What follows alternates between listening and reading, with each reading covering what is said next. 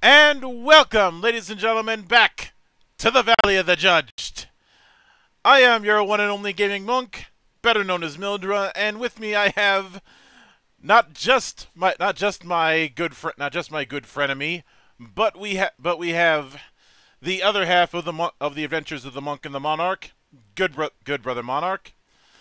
We have my resident color and fairy tale expert, good sister Saber.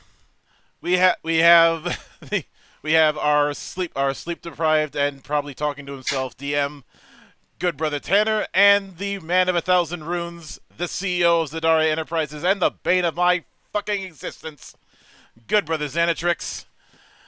One might say, didn't we do? You might be listening to this and going, didn't we do our final thoughts on Heavens and Heresies? Well, at the end of that episode, I had said that Zan and I were setting up to take part in a one-shot, and afterwards a roundtable, and thus that brings us to the present. So I think the best way to start is to get the different perspectives involved with this affair. Now with Zan and myself, we've laid our RPG history out pretty consistently, but for Monarch and Saber, I'd like you to go into the tabletop history that you have before we did this. And everyone come to the head of this class first. Well, for me, I don't remember off the top of my head which Dungeons and Dragons edition I started with, but I think it was not first edition, but advanced, like that odd one between the original and second edition, after whatever company it was took over. No, but I have my history a little off here. Original AD&D. You're probably thinking of AD&D first, and that was still TSR. That was still TSR. There wasn't any. Okay. There wasn't any company jumping until third edition. Okay, so that's when it was. So yeah, I think it was when it went to Advanced Dungeons and Dragons, where like certain races had level caps on classes. Maybe that was before. I don't know. It's a weird mix, because let's not forget that some of those early days your race was your class. Oh yeah. But it was before second edition, which I ended up playing quite a bit of because that's what a couple of my brothers got into. Mm-hmm. So most of my gaming was Dungeons and Dragons until Pathfinder. Little bit of Mutants and Masterminds for a couple games. Whichever that system that used Boon and Bane was. Legend of the Dark Lord? Shadow of the Demon Lord. Shadow of the Demon Lord, that one was it. So yeah, that's pretty much been my history, is just stretches of random bits of my life devoted to quite a bit of tabletop RPGs. Mm-hmm. Then long stretches of nothing. And then I just show up out of nowhere, with this invitation. Oh, I was happy. It's been a year since my real life group broke up, so I've been wanting to play some for a while now. What about you, Saber? So there was an online RP website that I got started on that kind of followed D&D rules, but not exactly, as far as how they did combat encounters. And so that was really my first taste of it, but they kind of expected you to already know how D&D stats worked, how the combat rules worked, so that you literally could do everything in the chat rooms without a DM or a GM present. And that was kind of a baptism by fire. And so that was kind of I never completely learned the rules. I didn't completely understand how everything worked as far as classes and your stats worked or anything. And then after that, I got invited to play a Star Wars. It was some sort of Star Wars RPG. And after about 6 hours with the character creation, the DM gave up. So that was my second experience. The third experience was 2nd edition D&D. And the guy that was our DM did a homebrew campaign. And in many ways, he was a really, really good DM for new players. But then in other ways, he was very harsh and unforgiving. And so due to that, and then also some difficulty with some of the other players, all of this was done via Discord. I have never played an actual tabletop game at a tabletop. Everything I've ever done has been online. So this first online experience where there was an actual campaign led by a DM, the other players and the failures of the DM, I don't want to say ruined it for me, but it was a nightmare. To the extent that when I quit the campaign, the DM completely lost his temper and nuked the server. It was not fun. And then after that, I thought maybe TTRPGs weren't for me. I tried one more campaign. It was a 5th edition. It was very recent. We did Waterdeep. We did the Dragon Heist. And we had a DM who basically was like, hey, I just want to get used to DMing. Will you be one of my players? And I did that. So that was considerably better. I thought 5th edition was considerably easier than 2nd, but that's really all the experience that I have. So I've never actually done TTRPG on a table. So my experience is considerably limited. Mm-hmm. And Monk, we just need to get her to play more games with us. she needs people who are competent at this job. Oh, there's certainly that, but there's also the fact that it sounds like she had at least one instance of that guy. Of course. Oh, it wasn't a guy, it was a girl. Oh. That guy is a meme. It's always that guy. And gender does. Would you, for the purpose of clarity, Zan, would you mind giving the skinny on what that guy entails in terms of that meme? That guy is the person at the table who is always disrupting it because it's all about them. They're the rules lawyer. They're the person who wants the spotlight. They argue with everybody about rulings. They argue with the GM about rulings. They are the guys who are assholes because they want the game to be about me. That guy and sometimes that DM. Oh God. Which is that DM is usually a novelist, not a DM. Yeah.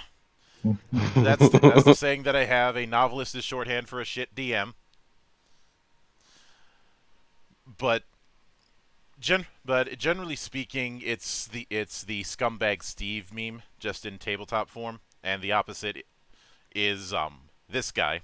Not saying I am, but this guy meme is the complete opposite. The good guy Greg. Yeah, the good guy Greg, the player or DM that everyone aspires to be. You don't want to be that guy. You want to be this guy, essentially. And even with the big reason that I want that, because I knew bits of that story, Saber, but the big reason that I wanted you on this is because I wanted to get a wide range of experience levels for this little test. There's one I figured that it'd help Tanner. Yeah. And the other is it helps my crusade.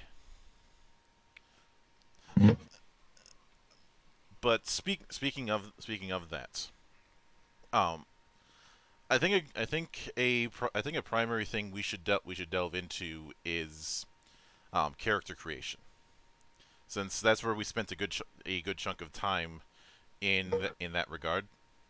Mm-hmm.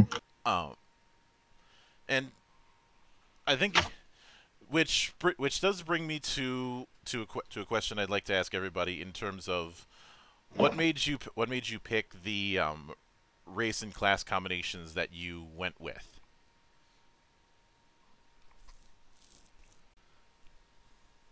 Let's see. The one I went with was the Barbarian Dwarf. Mm-hmm. I kind of went with it because I didn't quite have the time to sift through the magic system I wanted, so I'm like, alright, I'll just stick with the Barbarian for now. It'll be a bit easy to pick up.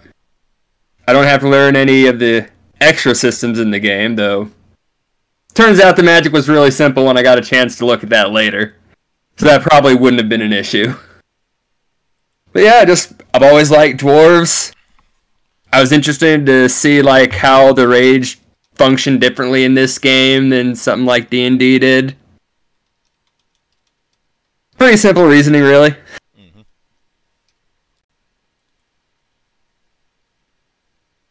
As far as mine, just because of my particular style, I enjoy the roleplay elements more than the combat. So, as far as picking a class, I usually do things that are usually combat support, which is why I chose the wizard. And I'm trying to remember, it was a record keeper. Is that what they call the Chronicler. The chronicler. Or, I chose a chronicler as far as the subclass, just because that lends itself more to the role playing aspect of the game than the combat, which is why I went with that. And then I've only ever played humans before, so I just thought I'd try something different with an elf, just to see what how the perks differ. As for me, the Chronicler's kit that you had. Sorry. Yeah. Sorry to interrupt you there, Tanner. Go No, ahead. no, my bad.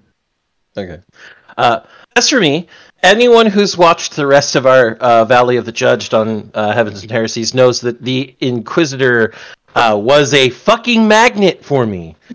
That doesn't stop every other class from being a fucking magnet. I had analysis paralysis all the way up until day of, and I was like, okay, Inquisitor, just go with the Inquisitor. And I chose an Inquisitor because it's the true gish of the game, so I got to experience both sides of the mechanics in their fullest. Additionally, the Inquisitor's specific type of battlefield control, is just so satisfying. I'm gonna tell you to stop, and if you don't stop, you're gonna get hurt. That's always a good one. As for why I chose a dwarf, originally I was looking at going Fellborn, but then when I was speaking with another player who, unfortunately, she could not join us, and that would be our lovely sister, Miki Tako. She was talking to me about what she wanted to play, which, by the way, was Fellborn Herald of Music. Yeah, she was going to have fun with that one. I was very sad she could not join us. But we were talking, and I showed her some of the introduction paragraphs for the classes that I would voice. And she's like, you have to play a dwarf. When we passed by the dwarf druid, I'm like, why? She's like, so that you can talk like that and annoy the hell out of Monk all the time. I'm like, this is my calling. Let's do it. So I went dwarf, because dwarves are cool, and talking in a full Scottish accent all the time is really easy for me and can get on everybody's nerves really quickly. For myself, the reason why I went with Human Fighter is twofold. One, I was operating under the suspicion that, as often happens, my colleagues would be going with crazier things, which didn't happen as much for this, but it's a force of habit thing. But the other reason is because of the reputation that Fighter has. And this is something I talked about in the Fighter episode of the Valley of the Judge when we were going through the classes. Fighter, and especially Human Fighter, has a reputation of Babby's first character. And that reputation, I think is undeserved, and there's a lot of reasons why I think that, but that's a story for another day that I've already talked about. but the big reason that I wanted to go with it is because of the fact that I think it provides a baseline in terms of what you can do. Since it's easy to make a caster interesting, just throw more spells at them. It's easier to make a class that already has an inbuilt gimmick interesting. But because of the fact that the gimmick, as far as a lot of people are concerned with fighters, is they're good with weapons. Some games, it's a good benchmark to look at how far a designer flexes their muscles. Granted, I end up spending less time as the typical fighter and more time as the warlord, but that's in keeping with the design. Mhm. And as somebody who loved the warlord back in 4th edition and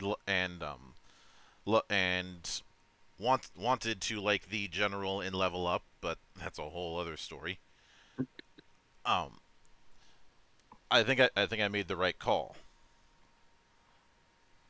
Why would you taint this roundtable with a mention of level up, Monk? Why? Because I'm gonna be recording that script later today. Okay. Fair play. Mm-hmm. But going past that, when it came to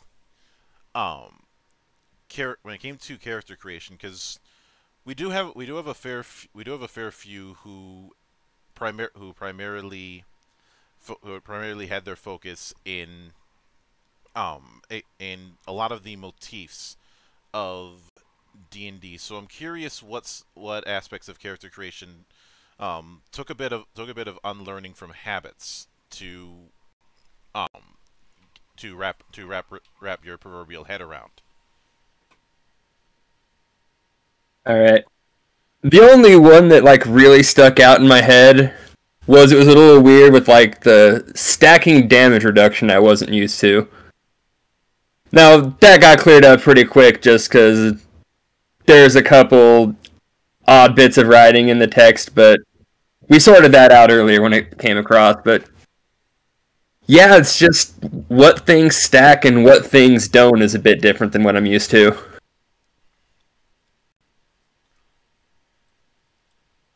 As far as mine is concerned, the independence of it, a lot of every other character creation I did with the Star Wars and with the other D&D ones, you were very dependent on your DM because your DM had to be there for the rolls for you to roll and do stuff, which this one, there were points where I was offline for a couple hours, but because I knew what I was allowed to have, what I was allowed to choose, and where the list was, I didn't have to have the DM there to roll for a bunch of different stats and to figure out where I want to stack stuff. It was all pretty easy and spelled out for me, and I actually liked that because every time before I've ever done character creation, it has been hours long and very tedious and very not fun. And this felt like it was so much easier and so much more independent than how D&D does it, where you have to be there to roll for all of your statistics, and you have to roll for your initial everything. Roll for your initial stats, roll for your initial HP. Not HP. Yeah. Hit points. Depending on the system, yeah. So yeah, it was... The independence of it made it a lot more streamlined and a lot easier. Mm-hmm. As for me, Monk, the only real place that may have been a stumbling block, but not necessarily a place that I needed to unlearn anything, was just getting used to transplanting, like full on the blocks from one part of the book onto the character sheet. Mm-hmm. Also, but a good design, absolutely fantastic design to do it that way. That way, you always have that reference right in front of you. Yeah. For me, the only I think the only part that I had to adjust was in regard to how the game was handling some of the minutia elements. And if I can give one bit of advice, Tanner, Yeah. when it comes to calculating some of the derived attributes like fortitude, focus, your Yeah. mobility, and the like, I think those need to be in some kind of summary page. Gotcha. Yeah. No. I'll put them there. Oh, I know you had the guided version of the character sheet, but Mhm. that's a shortcut. Yeah. Yeah. It's definitely a shortcut to get playtest running. Mm-hmm. I'm writing down the feedback as you guys say it. But yeah, for the most part, the character sheet or the character creation as I have it now is a shortcut for online play. And the actual book, I'll have the table with numbers by it and what they each mean, but an actual formal, character creation. And what I used to have in one of the older versions of the game, but when, some of the bigger revisions went through, I haven't been able to get the time to make a version of this, is a kind of a make your own character, or a pre-made character that is step-by-step made, showing how each calculation is made for that specific character, so that people have an example what it does, or what it looks like, or should look like, or everything they should have. And so when I do that again, and when I actually put it into the published version, that will be in there along with, this is the character's fortitude. He has this score because of this and this reason. It will give a full explanation out. But yeah, no, I totally agree. In the published version, it will definitely have that. Yeah. But I'd say beyond that, I do think you'll recall that I mentioned that I was putting asterisk when it came to the whole core ability thing, which I think is one thing that some people would need to get used to, since there's a temptation in 5e play, in my opinion, to have some sort of well-rounded take on character creation, especially when it comes to ability scores. And the way you have it set up, it's very much built for specialization. I'd say that's going to be one of the few stumbling blocks, because, well, a lot of times people try and distribute their bonuses into as many ability scores as they can, so they're not having a clear weak point. Well, I think for ability scores, at least in Heavens and Heresies, one of the goals there was well-rounded is actually a viable strategy, since every stat gives you something that's going to help your character. Like, for the most part, in a game like 3.5 or 5e, your intelligence on the Barbarian is the one that's used most often as being, not really worth it. Maybe you get a couple extra skill proficiencies in 3.5. You don't get really anything in 5e for that. Like a bonus to make it so that they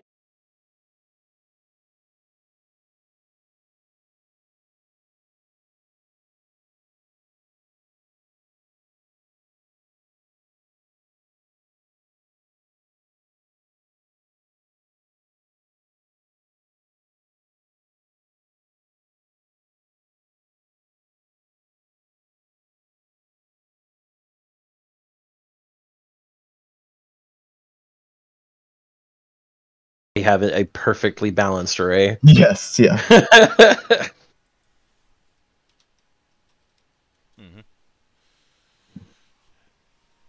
And with that kind of thing in mind, I'd say one other thing that I think should be made clear, and you can and when you do a better looking character sheet, you can probably put this in its own little box. That is putting some sort of baseline when it comes to things like automatic successes and fumbles, since you do it a little bit differently than D&D as a whole does it. We have that in the works at the moment, even by just a kind of a strip that says 1 through 20 on it, so you can put an actual mark around your miss range and an actual mark around your auto hit range. And also that same sort of thing is going to help with people's crits, since the crit ranges are much more expanded in Heavens and Heresies than they are in like 5th edition or 3.5. Yeah. But that is in the works at the moment. Mm-hmm.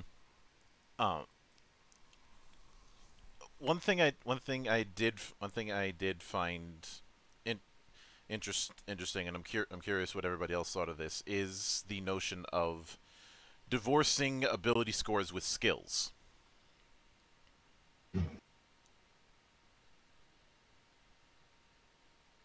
That's one thing I actually really liked about the system, because, well, it stops you from having to do, say, the 3rd edition D&D or Pathfinder thing where you have so many different skills. This helps a bit to consolidate a little of that, so you're not having to keep as much track of everything.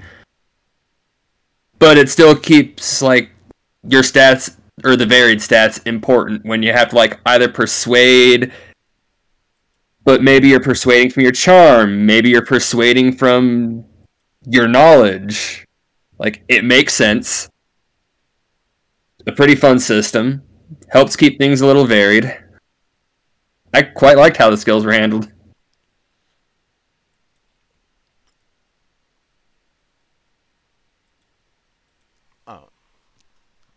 Before I get any further on that, since I kind of went into my feelings on the way the fighters design, and Zan with the way the Inquisitors design. I'm a bit curious, Monarch and Saber, what your thoughts were on how your choice of class was designed versus how you've seen it in other works.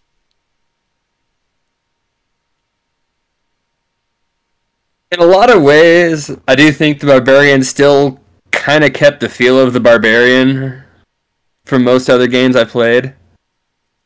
Now, that being said, I've never really done much with Barbarians before. I think I've played them like 2 or 3 times in just various versions of D&D. But it's got the spirit there. But with some room to play with how the feats work, since, I went with the shield guy, or the shieldsman. So yeah, it feels like a Barbarian with a bit more playroom to it.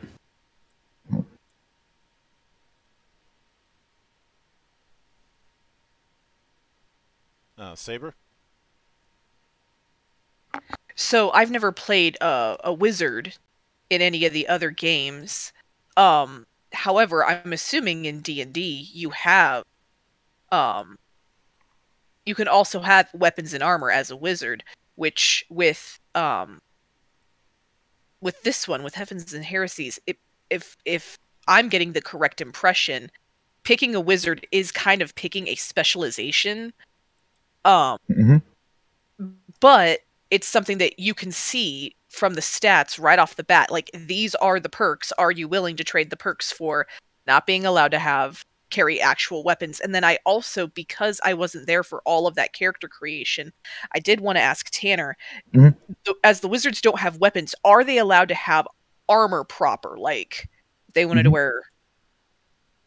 So the wizard in Heavens and Heresies, they don't start out with armor or weapon proficiencies. They have their spell book and they have their spell scrolls, and that is how they kind of exist in the dangerous world around them. They kind of use spells to defend themselves or help their allies in that way, but unlike kind of any of the other classes, they are the most magic-y of the magic-y people. They that is their main tool to kind of use. So they don't get any weapon proficiencies, and they also don't get any armor proficiencies. However, you do get, access to feats, and your bonus in like wits will give you extra proficiencies to choose from, which you can spend to get those if you want. But as a base kind of package, no, the wizard is kind of devoid of that. They don't get it.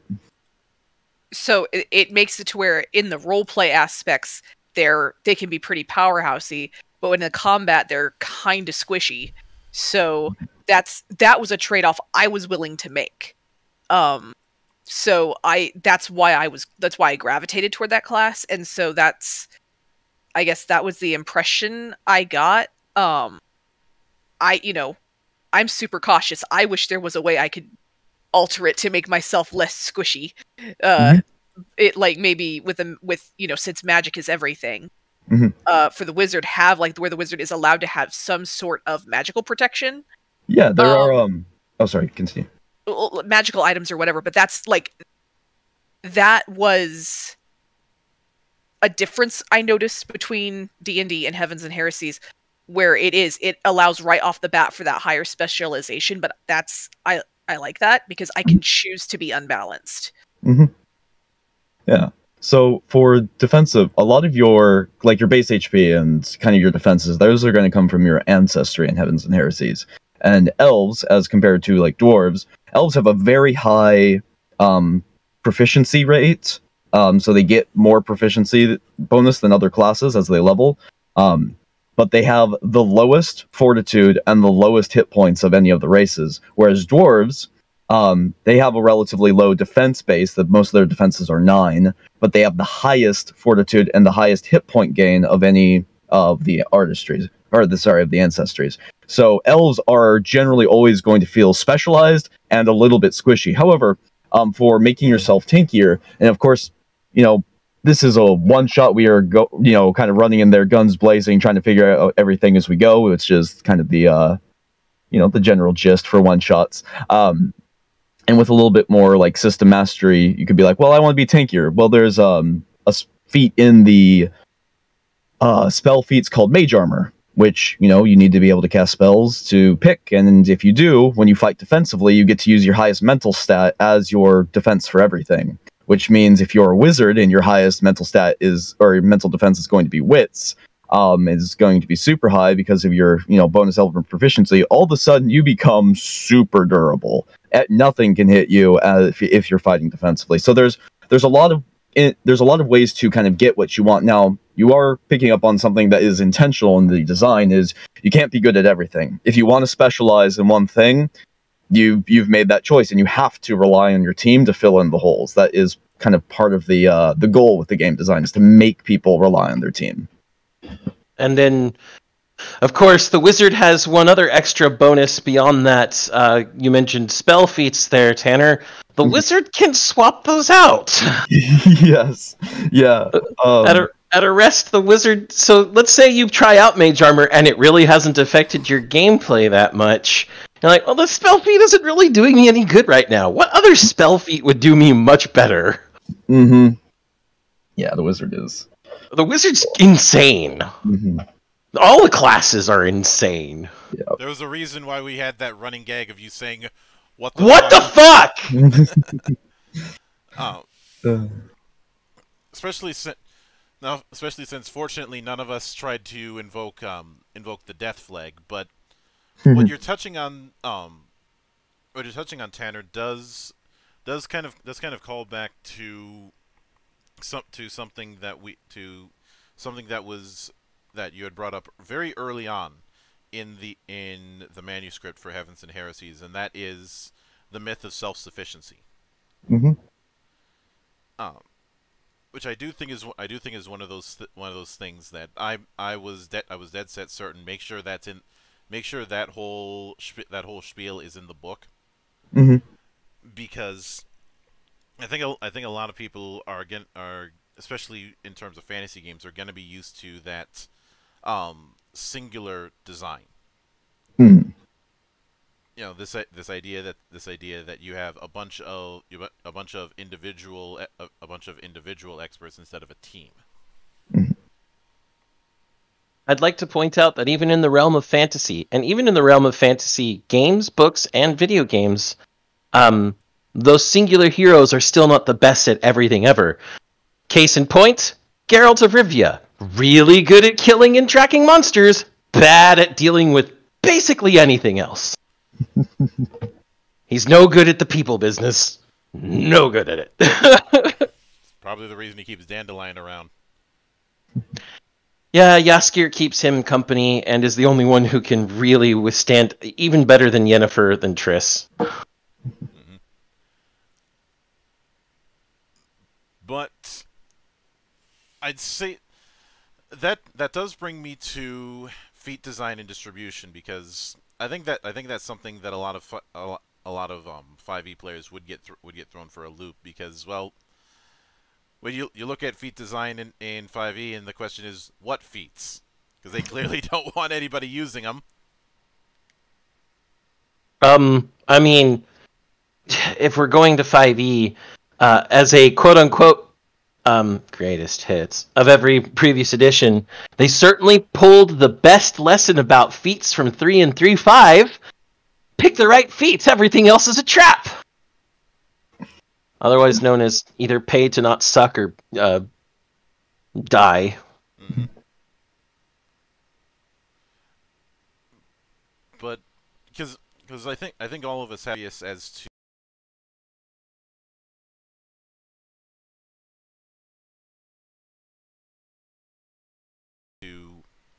the logic that you're going with the feat choices that everybody did, as well as the thought of having feats organized the way that they are in the book. As far as why I went with the feats I grabbed, like when I made the barbarian, I did kind of have it in my head, like, alright, I want to do something to kind of help protect my allies. You know, because a lot of people may not want to go like the full guarding your allies thing, because at times that can feel kind of boring, at least when you just explain the concept. It's one reason I kind of, when I saw the shieldsman feat, like, alright, I can kind of take any kind of martial class and kind of tweak that a little bit to basically try to act as a guardian for everybody else. Like, if we kept going on, I was going to grab polearm mastery. It also hint. What do you call the condition like on the ground in this game? Like, making it rough terrain effectively? Oh, hindering terrain. Yeah, you hinder them. Yes, hinder terrain. Yeah. So that was kind of my mentality going into these feats, is I'm going to take this barbarian, which on its own is kind of a terrifying thing an enemy is going to want to deal with, and then take things like the shieldsman, polearm mastery, to almost force them to me. Mm-hmm. So that was my method when I started looking at and picking which feats I was going to get, is how can I just be a terrifying monster that's going to try to funnel as much aggro to myself as I can. Mm-hmm.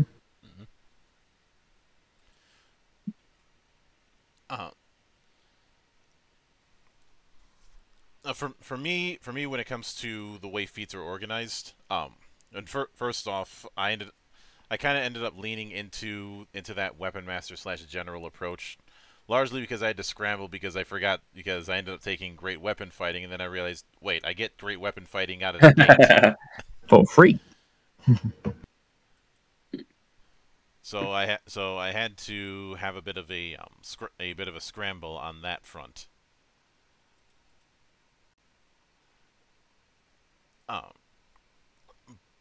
But I'd say one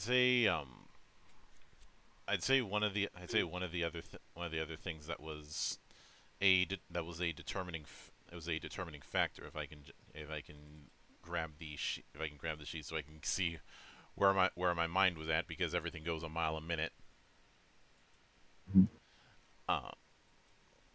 Just get.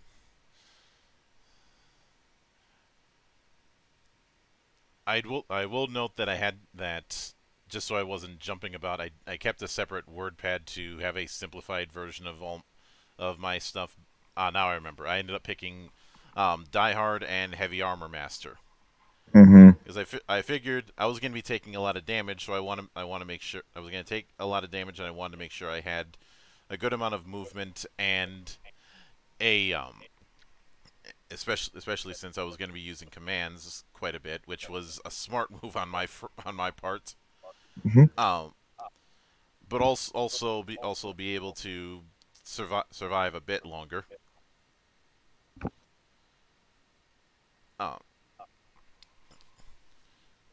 Which is, and it is still kind of amusing that Die Hard works the way it does, because you look at it in other games, and Die Hard just gives you more. It just gives you 1 more HP per level.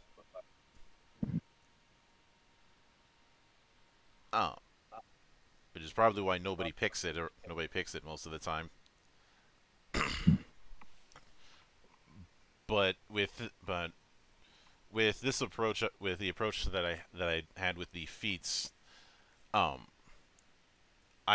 wanted to keep the whole some survivability and more, and even if it's just a little bit of movement, more movement means more potential for quick actions. Mm-hmm.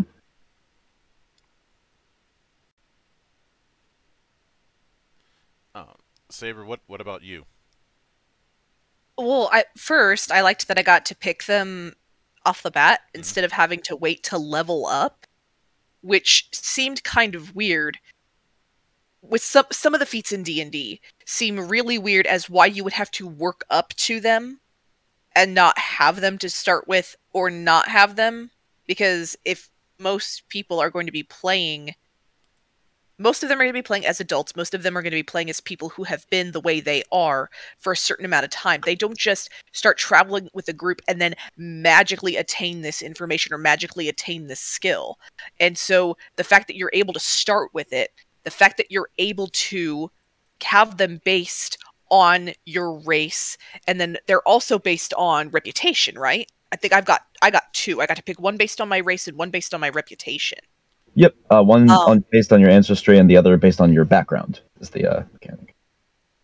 So having those, I could either use those as perks. Obviously, you can use some of those feats toward combat or toward survival or toward whatever, or you could put it towards further specialization. I just liked that from an RP perspective, the idea of how that could integrate into your character better as part of your character, working it in either as part of your character's background, part of your character's training, adds to that specialization, adds to what they can bring to the team at level 1, instead of having to work your butt off for 4 levels in order to have the possibility of knowing which direction is always north, which is one of the feats in 5th edition. That's really stupid. And I've mentioned this several times over the years, but the way 5th edition handles feats is a classic case of missing the damn point. I know I did this rant when we did the feats, Zan, but for the purpose of clarity, I do need to dip into that again. It's not the first time I've had to dig up old wounds. We did that a few days ago. Yes, I know. But feats, when they're introduced in 3rd edition, and I don't have confirmation about this. I want to make that clear, but I have a strong suspicion that they were an evolution of the proficiency system that was experimented with in the AD&D 2nd edition, especially during the Black Book era. And it was an interesting idea that didn't have enough time to really cook. But feats were designed as a means of personalization beyond just your choice of race and class. And I've always argued that the choice of feats should be should denote a certain play style, much in the same way that if somebody's picking certain perks in, say, Call of Duty, or at least the better Call of Duties, you have a good idea as to what kind of weapons they're probably going to be utilizing and how they're going to be playing. Like if somebody picks Scavenger, they're probably going to be using bigger guns. But of course, the problem was the feat thing got way the hell out of hand back then, and it seems like the approach that they want to do is to try and make everything simple. Which, funny thing, the feat system that you see in 5e is not the way it was in Next. In Next, it was a little bit more standard. You did have feats a bit more frequent, and they had archetype suggestions that you could build around. Swashbuckler and two-weapon fighting were a couple of them, as far as what feats would be suggested to take at what levels. But of course, that's not the approach that they did, and even worse, I still think that having to choose between ability score improvement or feats is a asinine move. I'm not sure if that was brought up with you, Saber, when you had played 5th edition, but that's how the feat relationship works.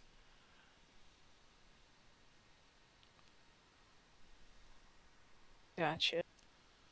So you'd either increase your base ability scores or pick a feat. Well, see, and that's what, looking at that, it's like, I could either know what direction is always north, or add 2 points to any one of my stats. I would much rather have boosted my own stats, bearing in mind, though, that knowing my adversarial history with the games, I did not have the opportunity to specialize. When you're playing these games online, and you are playing with adversarial people, you have to be able to make sure that they're not going to leave you to die. You have to make sure that they're not just going to drop out and not show up to one of the campaign nights. So there really wasn't there really was no incentive to specialize. In fact, there was an incentive to make sure that you were going to be able to do the combat on your own and survive on your own and find all of the lore and puzzle elements on your own. Because you had no guarantee that the other people in your party were even going to be there, much less contribute to you and the story at hand. So having to be well-rounded, not being able to specialize, completely removed any of the perks that the feats might have to offer, if that makes any sense at all. Yeah. Oh, yeah. Yeah, and this is where I once again say, we just need to get her to play with more of our groups, Monk. It's been shit groups that she's been stacked with. Yeah, I feel like this is one of those situations where I have to. Well, as the saying goes, if you need something done right, you got to do it yourself. Yeah, this is a Bill O'Reilly moment. Fuck it, we're doing it live.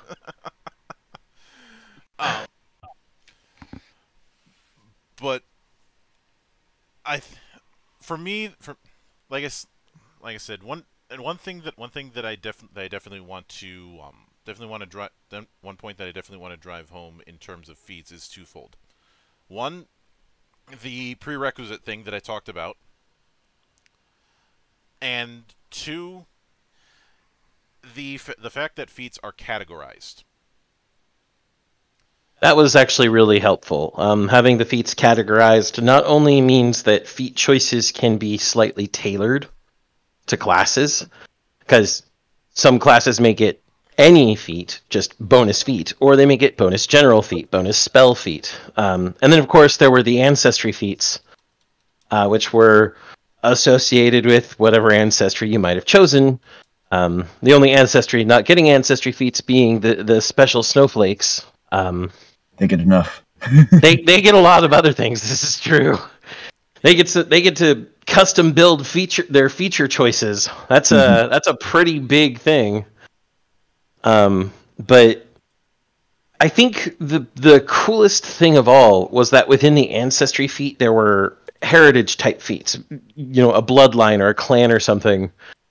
Kind of a sub ancestry to your ancestry.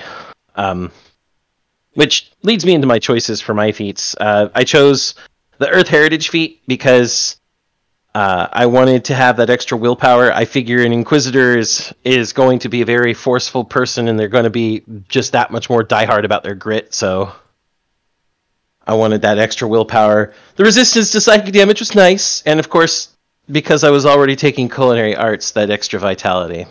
And then, of course, because I didn't know whether I was going to be in the front lines or in the back at any point, I wanted to make sure that if I was in the front lines, getting hit wasn't going to hit as much.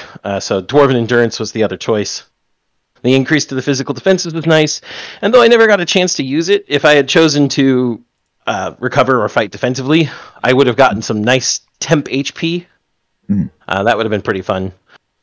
But with and that's just looking at the dwarven feats. I could have chosen a bonus feat from my background anywhere on that list, and it could have been anything useful. All of the feats are useful. That's the other thing. Like, there's a feat that just gives you a spell. You get a spell. You may not get secondary spell points, but you get a spell. And when there's only 16 of them, that's And they can be used in different ways. I mean, again, one set of spell types for spell focus, one type of, for weapon focus. Mm-hmm. It's baller. It's fucking good.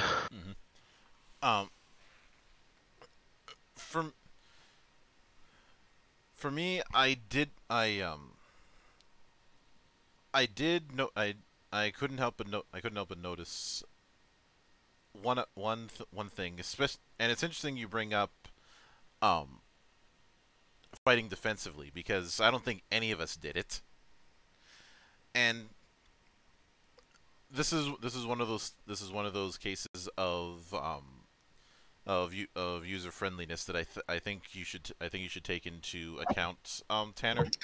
Mm-hmm. And that is possibly providing on some sort of cheat sheet or something similar that people can attach to their character sheet some of the default actions and mechanics that are going to be important no matter what they're building. Yeah. And the action package that every character has is key to that.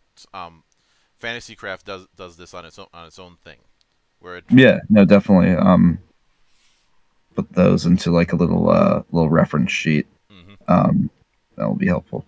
I mean, I kind of did that on my own, but but having it there will be definitely 100% helpful, especially with going forward in the one shots. It's also the fact that I am ridiculously OCD about how I handle my character sheets. I think at one point it was either you or Monarch, you Monk or Monarch, who might have used recovery because of the confusion from the Manticore conglomerate monster thing. Mm-hmm.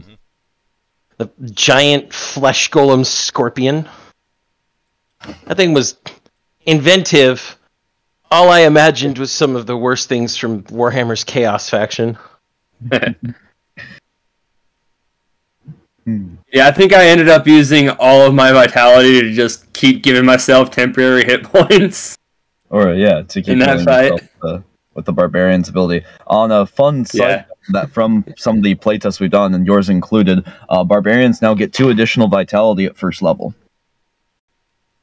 To help round them out and give them a little bit more staying power in those early level fights. They also get an additional vitality at 5th, 11th, and 17th to help them scale a little bit with their vitality as well.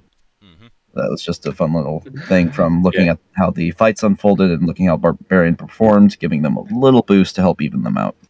And considering how much they spend vitality and everything, that's actually... Yeah, that was something I was wondering about. Like, early levels, I don't know if it's that big of a deal, but I was starting to wonder how that would look once the level started getting higher. Mm-hmm. Mm-hmm. Now, with that kind of thing in mind, that does bring me to the lethality question. And this is something I've been in discussion quite a bit when it comes to other games about how lethal they are versus how lethal they aim to be. And Heavens and Heresies, from what I gather, Tanner, you're aiming for a little bit of leaning into darker fantasy than strictly high. Yeah, I do tend to like darker fantasy stuff. I think when Tanner and I discussed it at one point in chat, he said that an encounter, a good encounter, one that's considered proper for where you're at in whatever story or campaign you might be running, is an encounter that takes the equivalent of at least 2 of 4 characters to 0 HP. Yep. And I mean, that makes sense. Pushing forward is a mechanic that's in there to give you that sense of, okay, when should we really decide to rest? We're running pretty ragged here. We might want to actually rest now instead of continuing to push forward. Mm-hmm. So for lethality and the system, I have 2 ways of running it right now. The way I generally run it in the playtest and with kind of my longer campaigns is, unless you TPK, everyone's fine. If one person survives with, on willpower, but they survive, they can get everybody up.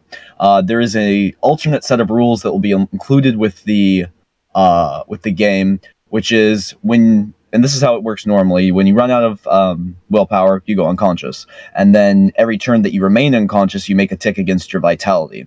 In the alternate rulings of the game, when you run out of vitality, that is when your character would be considered dead.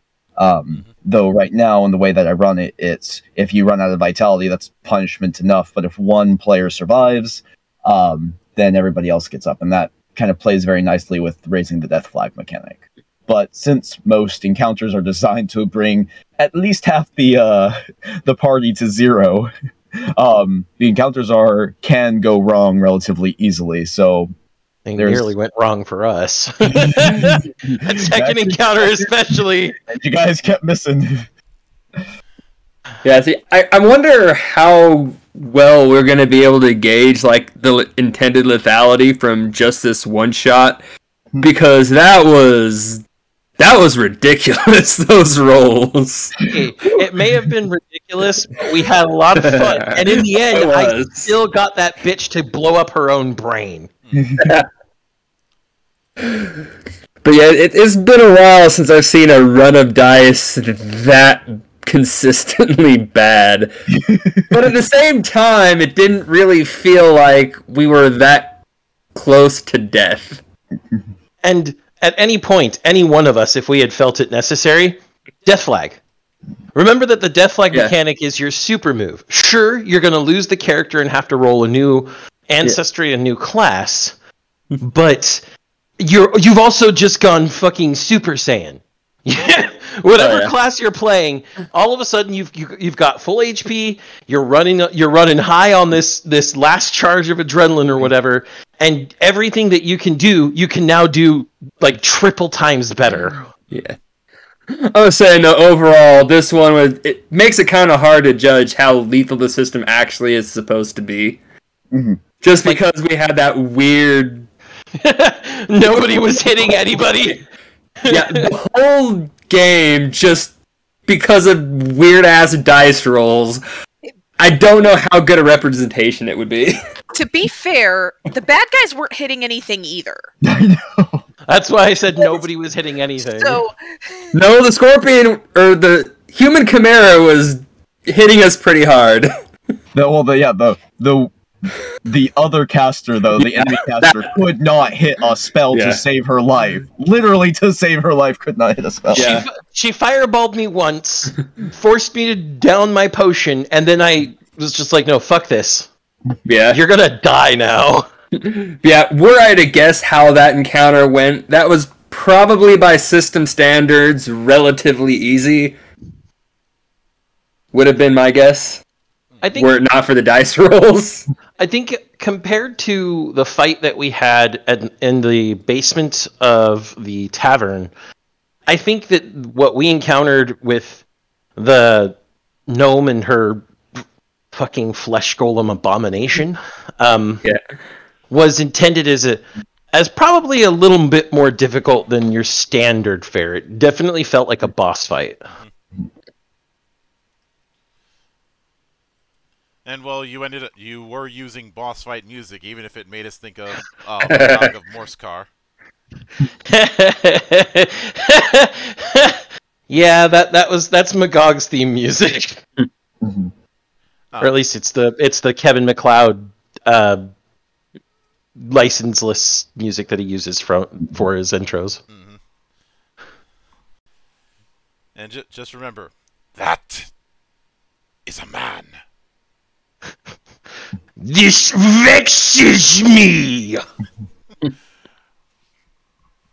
But when it comes to the monster design, I'm a bit curious how you'd handle the whole multiple parts thing when when it comes to other affairs, because while I liked that, the whole thing of multiple pieces on the virtual tabletop was something a bit weird. Yeah, so that was actually a change. So I've run it 3 or 4 times now, this one shot, and what I found is that with the just virtual tabletops, I like running it without the battle map. Actually, I prefer running it without the battle map. The battles go a lot quicker because people kind of read on my cues. They ask me the information they actually want. I give it to them, like how many feet they are away, how many feet that, and that interaction is relatively fluid compared to trying to use the battle map to get that information. Mm-hmm. But it also, for like just creatures and such, it's a lot easier to construct them in your head than it is to represent these multiple part creatures on a battle map and make them like look good. Mm-hmm. But that's just an interesting thing I noted, that for especially with these bigger part creatures, that I tend to prefer not using the battle map a lot of the time, at least in this specific one shot. Just seems to go quicker and give a more accurate representation of what's going on in the narrative.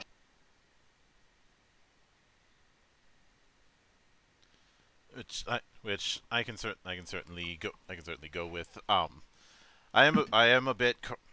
I will admit that I'm a bit cautious about some aspects of Heavens and Heresies being run full theater of the mind, especially when it comes to combat. Yeah, no, there's some things that, like, especially certain terrain types that you really need a visual to help yourself with.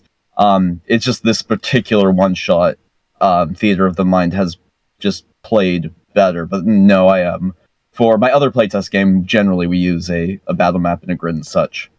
Mm-hmm.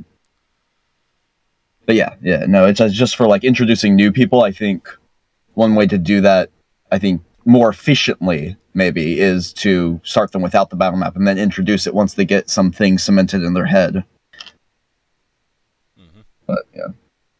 Now, Tanner, as a matter of curiosity, because I never did ask about this while we were playing, those vials of alchemical magical fluids that were in the boss room, not the ones on the pile of flesh guts in front of us, but the actual vials on the side. Mm-hmm.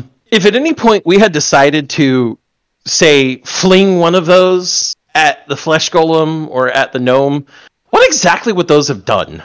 I'd have made a roll, and they would have either like exploded or melted, or they had 3 or 4 random effects they could do. They were unstable concoctions.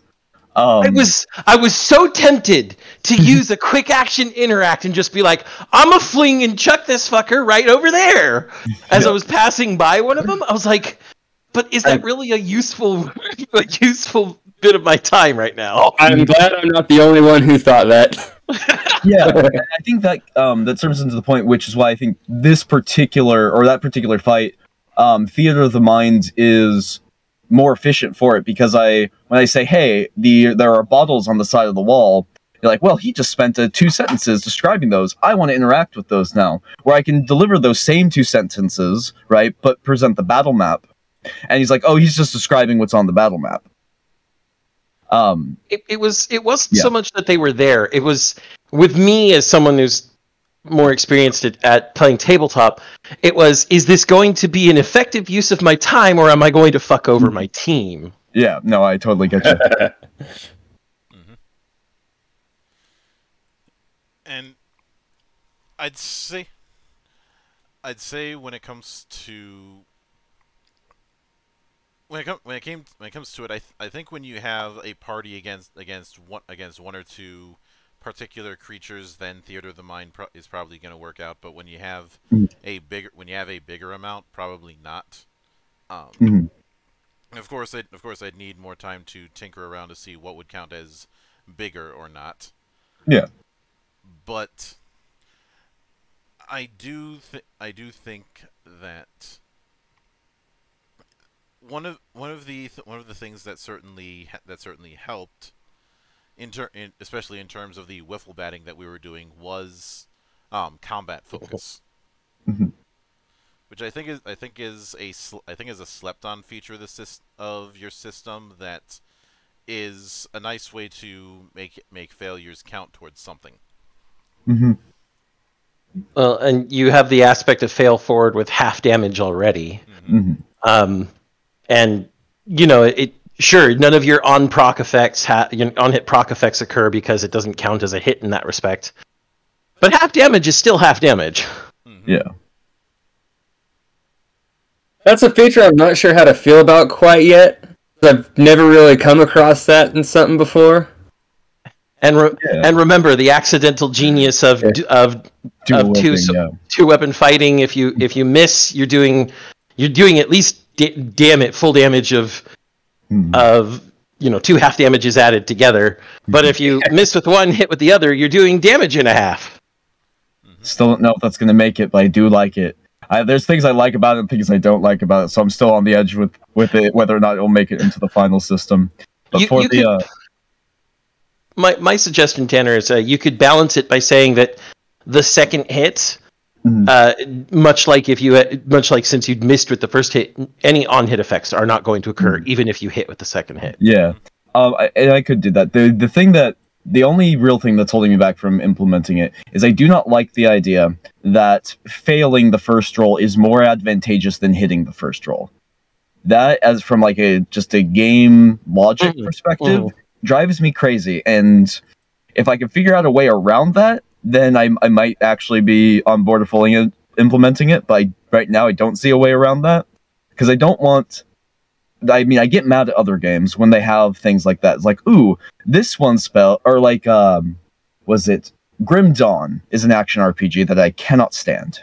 I wanted to like it. I wanted to love that game. I cannot stand it because it says, oh, you want to deal elemental damage? Well, the way you do that is by picking the perk that says you don't do any elemental damage. And then you get an item that converts all your physical damage into new elemental damage. It's like, but why can't I just pick the perk that makes me deal more elemental damage? So it's like that idea of what you actually want is not to do the thing that you want to do so that you can achieve the thing that you want to do. It's that sort of almost noob trap sense that is preventing me from incorporating the damage and a half thing.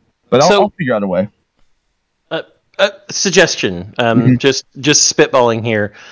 On a successful first hit, your on-hit effects go off, and maybe you can just say you follow up with the second weapon damage, but you don't add your strength or dex mod to it.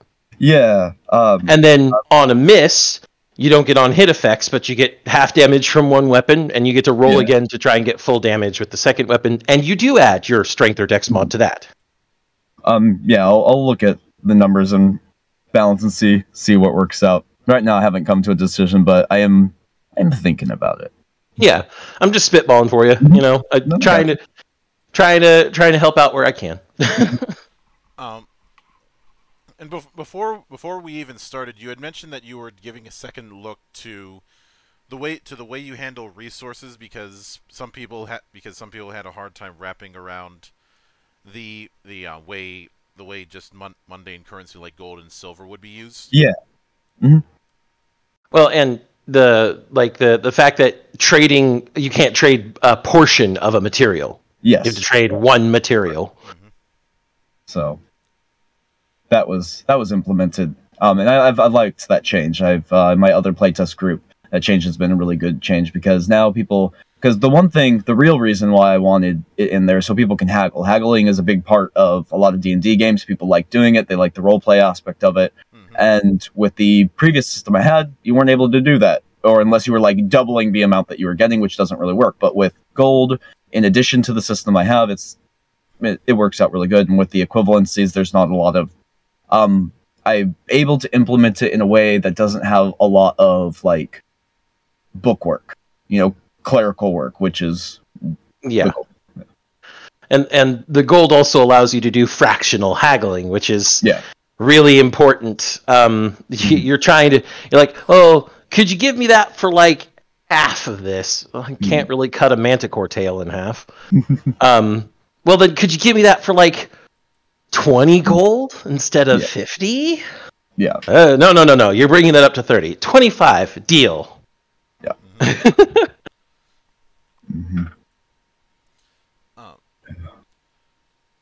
Although speaking of skills and the like, I do appreciate the fact that that somebody can roll a skill without having proficiency or expertise and not be completely screwed. And it's the roll untrained. Yeah, there's still the whole very often I've seen games penalize rolling untrained, or in some cases with some skills you can't roll them at all if you're untrained. And I didn't see that here. Granted, you're not getting any bonuses. It's just a straight ability roll, which isn't going to be ideal in some situations, but I've seen it be a lot worse. It's better than what you could have got. Let's put it that way. Yeah. Although I do have to ask, what were you thinking doing a priestess who's a glorified fangirl? So, all right. So when I'm designing this one shot, my brain, I like body horror, I like grotesque things, I like aberrations to feel like aberrations, and so I have a bunch of that in the game. But I want the way I pace it. Generally, people go and they see the Temple of Asmodeus, and they have certain assumptions. They have certain assumptions about the game. My goal is to kind of break and twist those, right? And also to provide a little bit of rest and levity to the game before they eventually go off and have a huge, generally horrendous boss fight. So I was like, okay, well, how can I kind of play with those expectations and also demonstrate that, things are not really as some people might expect, and that's with a advocate of Asmodeus who is just really stoked on the Demon Lord, just thinks he is awesome and wants everyone to know it. Because that's kind of funny. She does give, some information about, people hidden in, but mostly she's just there to be, maybe offer some services, but also show, oh, this person's just a little kind of weird. I don't think they're harmful, but they're definitely weird, right? And also to give just a couple of chuckles before you go into, oh, these graves have been defiled, and there is a, human manticore sewn together, oozing hybrid thing. But that's really the reason why I have a fangirl for Asmodeus in the church, is to. And she dreams. Can I say though that I appreciate that she is a she has graduated to the level of super fan without graduating to the level of groupie, which I think is something that would be easy to fall into. I actually appreciated that. I know that's a really weird thing to comment on, was the characterization of one random woman in a one shot. But I genuinely got the feels like, wow, this woman is trying to sell me DirecTV. Like, that is what is happening right now. She also dreams of the lewdest things, like holding hands. And so the fact that you went that route to where she is drinking the Kool-Aid, but she's also not. Oh, I can't use that word. We're on television. We're not on television. We're in the monastery. Nope. Nothing is off the table. You know how there are the people that are like into the villains in the worst possible way, and like the two worst that I've seen are Sauron and Thanos, are like the two that they like hypersexualize in a really weird way. The fandoms. Yeah. But See, I haven't really seen like it's been a thing on an individual level, but no, it's FANDUMBS. Fandoms. At any rate, I appreciated that she was very enthusiastic while not being I'm going to use this word without being problematic. Yeah. No, my goal is, yeah, this is a person who really likes Asmodeus, not just because she thinks he's a big, tall, hunky guy, because he's the demon lord of ambition. She has ambitions of her own. She shares that with this thing. And while she's funny and kind of eccentric and all that, I always have and that's for most of my characters. I always write some sort of goal with them, something that they're trying to do or something that they want. Just makes them easier to make sense in my brain, and so it also makes them feel less, even if I do use archetypes or tropes, it makes them feel a little bit more, I don't know, lived in as characters. And so that was mine for her. Her goal is, well, I want to get people's souls, and it's that fun little parody between, here's something that's generally really horrible presented in a very just happy way.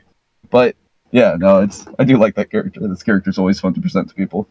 I have a question for you then, Tanner. Have you ever had anyone ever try to murder hobo her?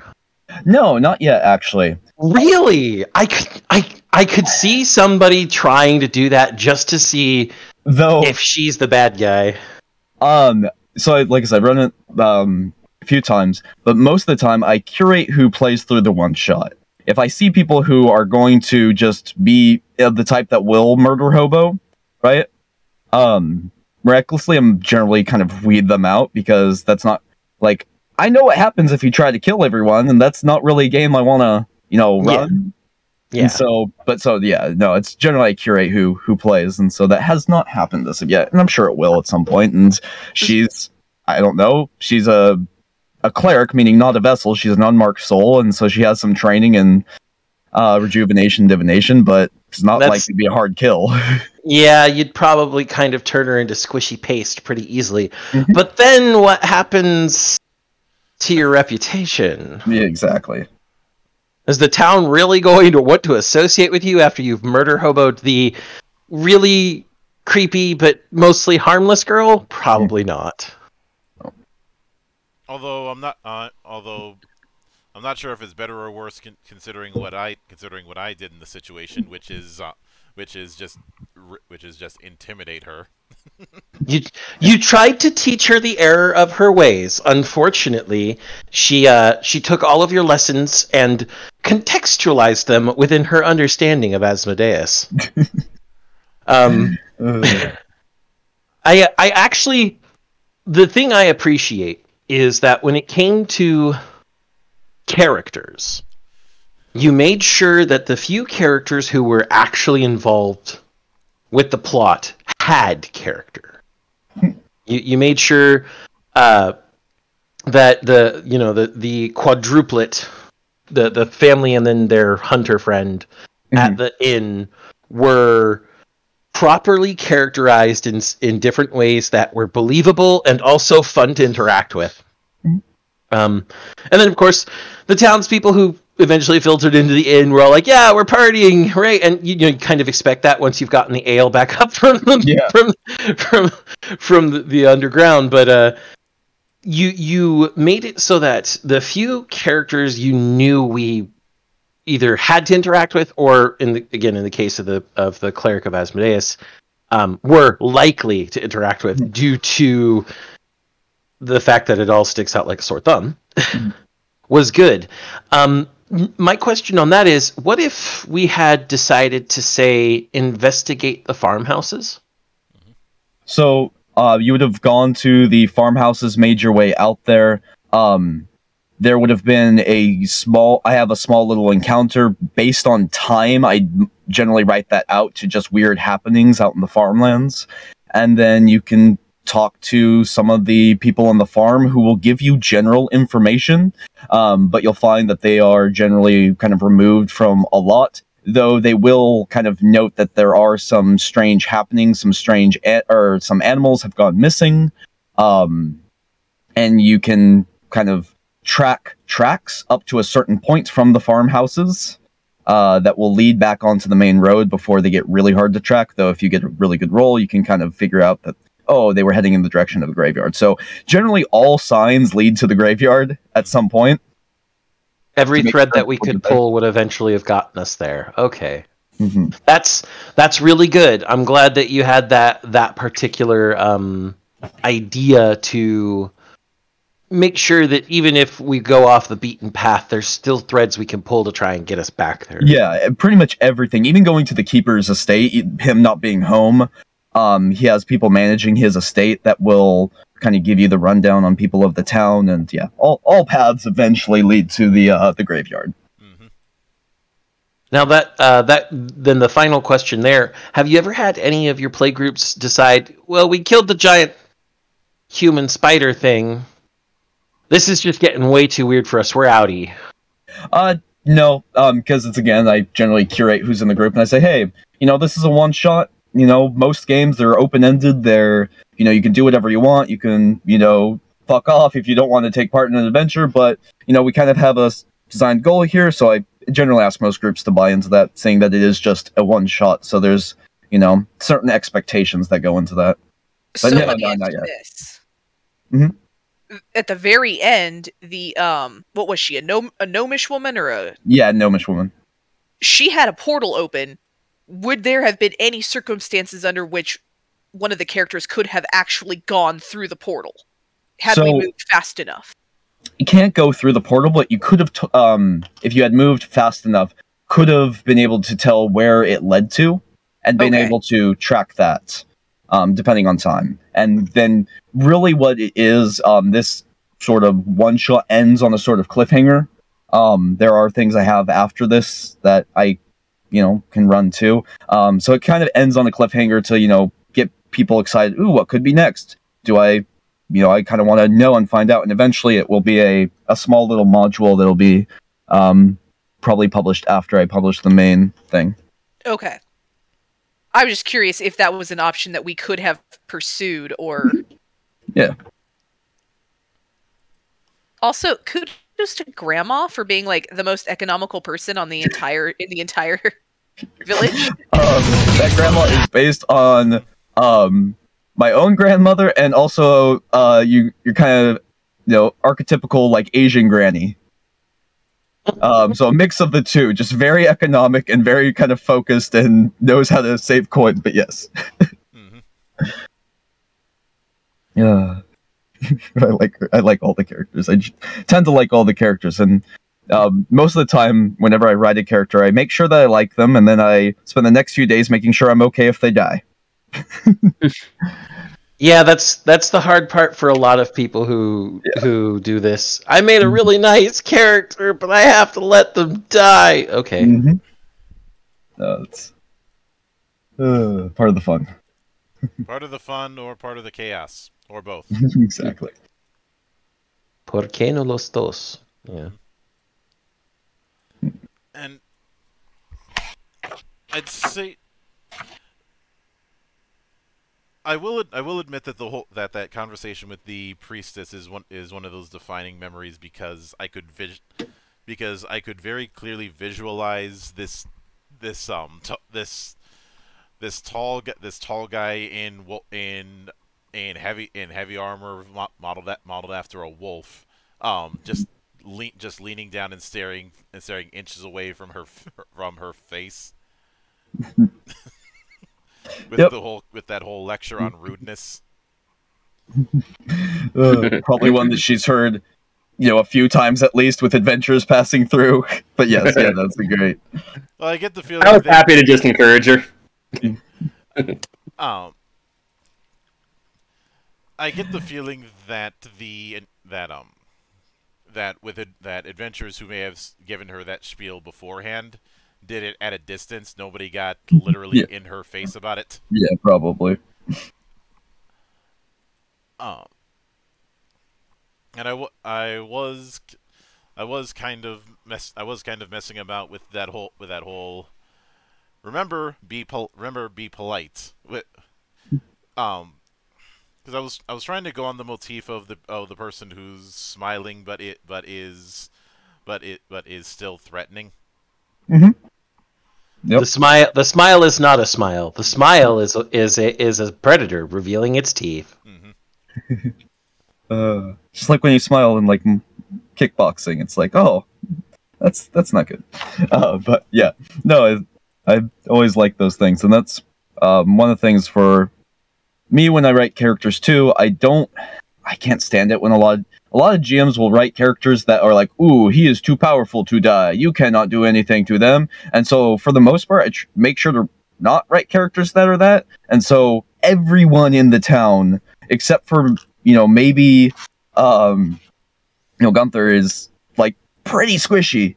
Like a couple of them are marked souls. Like, but the main guy, the main marked soul that might actually pose a problem to the party is not even there. It's the, it's the Watcher, and he's out.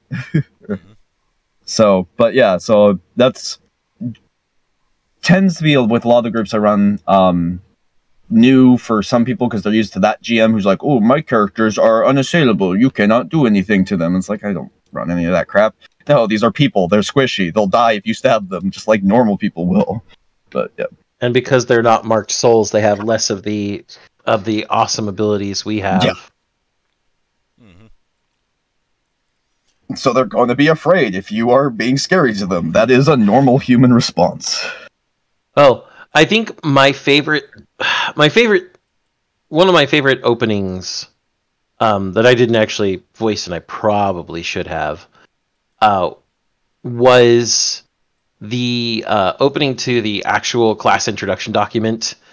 Well, I might as well voice it now while we're here. Yeah. Adventurers ain't like normal folk. They got little remnants of the 7 and the 15 in them. Some of them even got power from the font coursing through their veins. It's what makes them so damn hard to perish. It's also what makes them able to do all them stupid things they do. Don't you ever get confused. Adventurers ain't people. Not really, at least. But we can categorize them. Those little bits of the 7 and 15 tend to take on different properties. You study them properties, you start figuring out what adventurers are made of. You start seeing the patterns. You learn to classify them, because all them adventurers got a classification. And if you figure that out, they're not as hard to perish, just saying. And that's S-Friendly, an Astorian bounty hunter. Having a class, being a marked soul, makes you have all the, as he said, stupid things they do. Makes you a lot more special than unmarked souls, and thus, it's easier for you to kill common people than for common people to kill you. But that's not impossible. Yeah. This bounty hunter knows. That is, the in-setting reason why I have marked and unmarked souls was actually because of when I was originally playtesting this game, the first beginning playtest with kind of randos online, one of the things I kept running up against was people would have their characters, they're like, I'm so special, no one can do what I do. And that is, for me, is like, no, you're a druid. People know what druids do. Druids have been around for thousands of years. Why wouldn't they know what a level 1 druid could do? That doesn't make any sense in the narrative, right? It was just like, it was a narrative problem, a roleplay problem. And so I made like a actual like explicit thing in the setting that says, okay, your class is your classification. People know what that is. Because if these kind of beings or people that can do all this stuff have existed for so long, people are going to study it. That's just, people are curious. They want to know how things work. They're going to know how, fighters or all that. And so, but that actually helped a lot of people get into the setting a lot more and role play in it and figure out, oh, people know what I can do. I need to be a little bit more, I need to be smarter with how I use my features. If I'm a rogue and people know that rogues exist, right? I need to be a little bit smarter when I steal stuff, which is what I like, because I want people, if they want to steal stuff, I want people to steal stuff. I just want them to be smart about it, not I go up to the bartender and I grab his purse from over the counter. It's like that, okay, yeah, I'm gonna have you make a roll, but that's really hard to do unless you're really trained and you gotta, but I'm a rogue. I know you're a rogue, but like things like that is one of the reasons why that whole section, this whole core part of my setting is in there, is for things like that to help people roleplay in the narrative.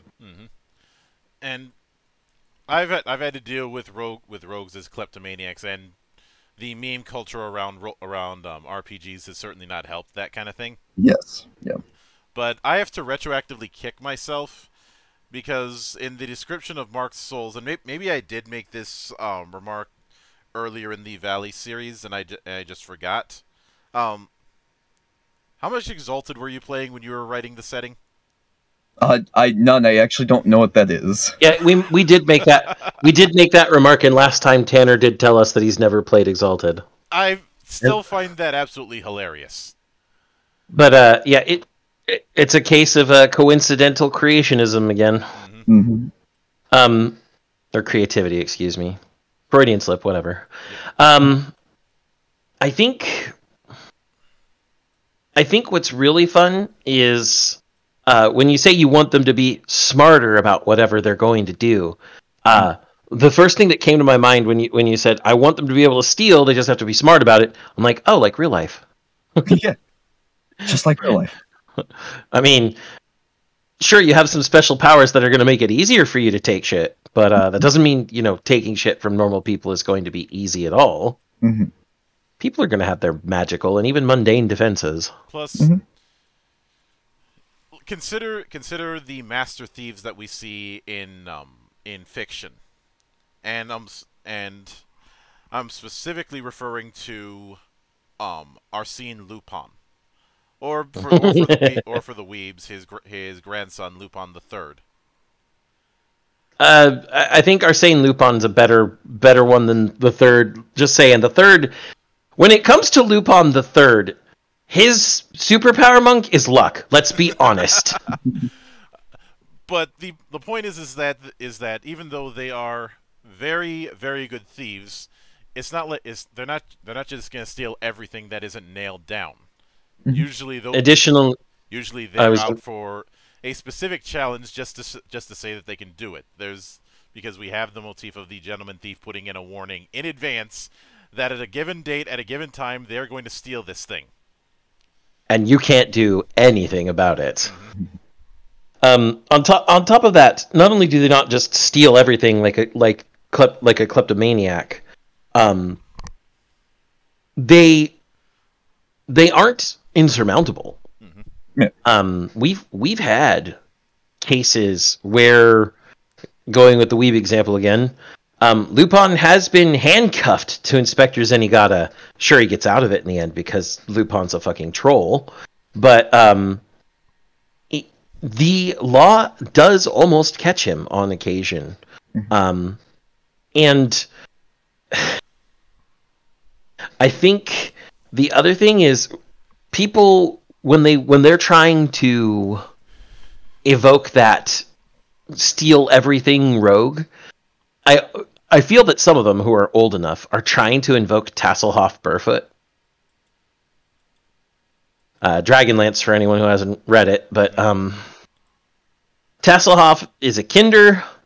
Kinders have an almost unconscious urge to just take stuff. But even then, they don't take everything. It's just whatever catches their ADD level of interest. And it's also why they wear their vests covered in pouches. But on top of that, they don't even realize they're stealing.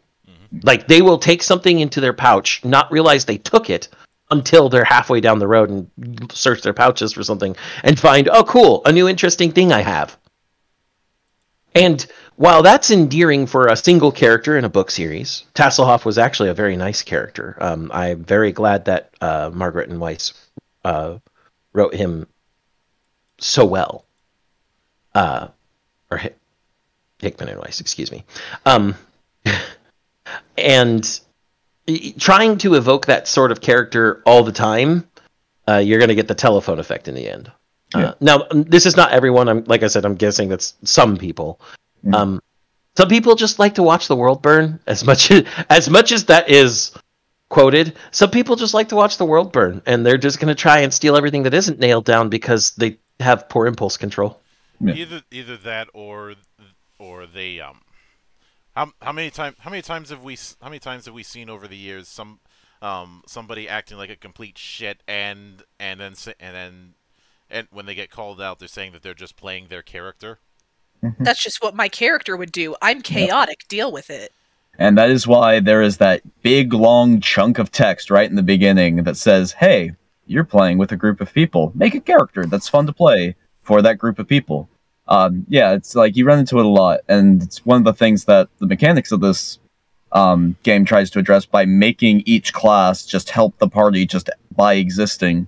But also in a lot of its, instructions is like, hey, if the thing your character would do, quote unquote, is really annoying to the actual human players that are around you, make a different character. Like, if you are making the game less fun for everyone around you, like, that's what you doing. Why'd you make a bad character? That was something I did not see now that I think about it. You don't have an alignment chart, do you? No, I do not. Fuck alignments. So alignments, while I understand why they were created in the first place, and how they can, in some cases, be a really good help for newer people to at least have some direction to their role-playing and the goals of their characters, I think that other systems, rather than doing an alignment system, what they do, I'm going to use Tenra Bancho Zero because this is actually the best example for me. The associations and karma system. You have specific goals, people associated with those goals. Your character has a path they want to move towards, and it's mechanically rewarded. And in your game, I'm guessing that reputations will likely fill that role. In a one-shot, the reputations aren't going to be as noticeable. Yeah, I know that on the character sheet, we have that section for reputations, their tiers, who they're associated with. Yeah, that will be more fleshed out. But yeah, in the one-shot, that's hard to get to. But Saber, you were saying something, I think?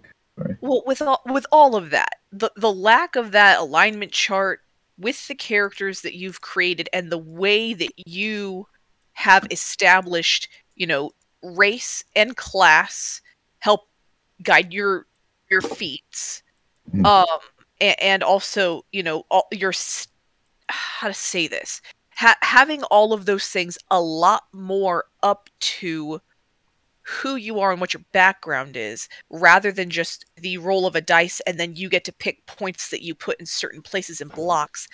I think it allows for a lot of nuance. And I maybe my experience is poor, but I do feel like that there is a lack of nuance in D&D. Just because they hear, I am a bard, and all of a sudden you're like, oh crap, I already know what this means. They're horny all the time, and their persuasion rolls are going to get them out of everything, or into anything they want. And I've never played with that bard before. Like, I've played bards, I've played with a lot. I've never played with that stereotype. You have never played with the horny bard that persuasion rolls their way out of everything? I have. Or they're worst. I'm not sure what I have talked about the horny bard archetype off and on over the years. As far as where that started, I don't know. I still don't know. I do think a lot of it is a consequence of the fact that the bard in its early days started as one of those weird ass gish attempts that didn't have a real footing, and evolved into the diplomancer, as we call it, or the face man, to use another term. And the problem is the fact that D&D was never really designed with social mechanics, and trying to implement them, much like trying to implement a full-on skill system, has always been awkward. And as far as that lack of nuance that you mentioned, Saber, I look at that as a consequence of D&D's history. Because remember, D&D started as a successor to a skirmish war game, Chainmail.